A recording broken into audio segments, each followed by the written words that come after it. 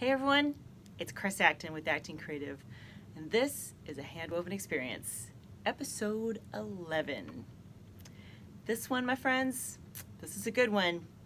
We are at the end of our 7-part series showing you a weaving project from start to finish. So just a quick recap. We planned our project, we got out our graph paper and our pencil, and we went to town. Then we wound all of our warp yarns on the warping board so they're the same length in order. Then we slayed the reed so we have all of the yarns at the correct width. Then we threaded some heddles, the little metal guys there, so that we could assign a yarn to each of my 4 shafts in the loom. Then we wound everything on the back of the loom, got it all ready to go. And last week we were weaving, which is pure magic, as always. So today, weaving is finished. We just have to wrap it up.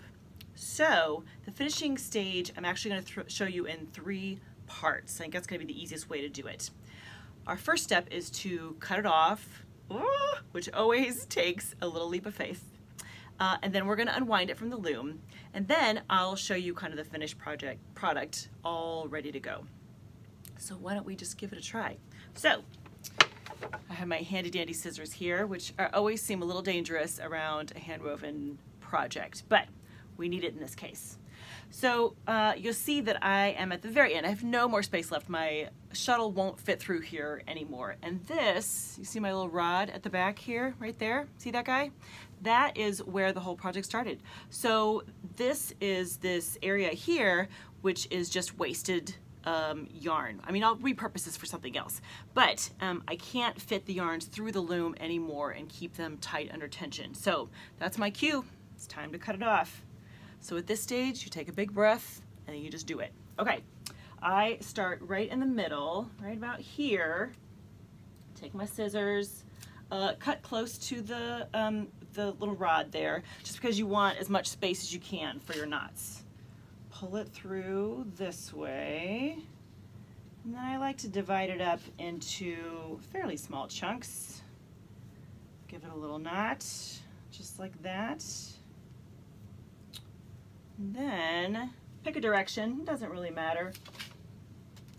Let's see here, where am I? I'll go this direction first. So the idea then is that you want to place knots right up next to the fabric here. That'll kind of keep everything in place. The goal is to kind of keep my weft yarns in place with the fabric as much as possible. So let me do one more here so you can see what this looks like as it's slowly being released from the loom here. I'll just make a few knots. I try not to make the knots too crazy big, just because that kind of keeps the yarns closer together. All right, so see how I'm starting to release from the loom right here? I'm gonna finish this up, and then I'll turn the camera back on and I'll show you the unwinding process, which is pretty cool too. So hold tight.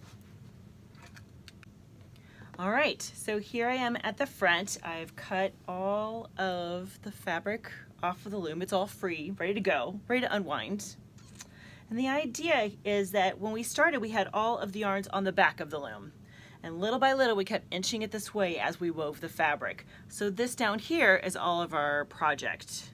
So here's what it looks like to unwind it. I'm gonna pull, this is the front beam here. I'm gonna pull this off here. And then this is my break. So I'm gonna undo the break. We've got kind of a double whammy there. And then it just starts to unwind. And you'll notice I've got this pretty purple here that I did at the end, but as I unroll it, you'll see the other colors that I did. And these yardsticks will start to release, so you'll hear them clattering, which is always a great sound. So here we go. So we'll just start to unwind it. As I unroll, these guys just fall out. This is when I started to get into a little bit of the yellow, about 50-50, yellow and purple. Here, pretty much gold, all yellow there. A little brighter. And I had some white when I started, just a little bit to keep it nice and light. So here we go. We're coming up to the very beginning right here. Here's where I started. what I do at the very beginning is I use a little bit of toilet paper just as spacers before I get the fabric going, the weaving part right there. So here is the rod that we started on at the very beginning, and our fabric is officially free. I'm going to unknot this next, and then I will trim up my edges, and we'll take a look at the final project. You guys, the fabric's done. It's all off the loom. It is ready to go. We have finished an entire handwoven project.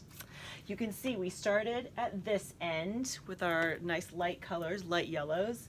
We put in a little more yellow here, a little more gold, and then we started to add a little bit of purple, a little more purple, until it got into this really rich violet, all these great kind of royal colors, if you will. Anyways, it turned out fantastic. I'm so glad you're able to walk through this process with me, and I hope you learned a little something along the way. That would be great. So, give me a like, comment, or share if you've been enjoying this series. There'll be more to come, I promise. If you want to be the first to know when new videos drop, go ahead and subscribe. In the meantime, have a great week and happy weaving.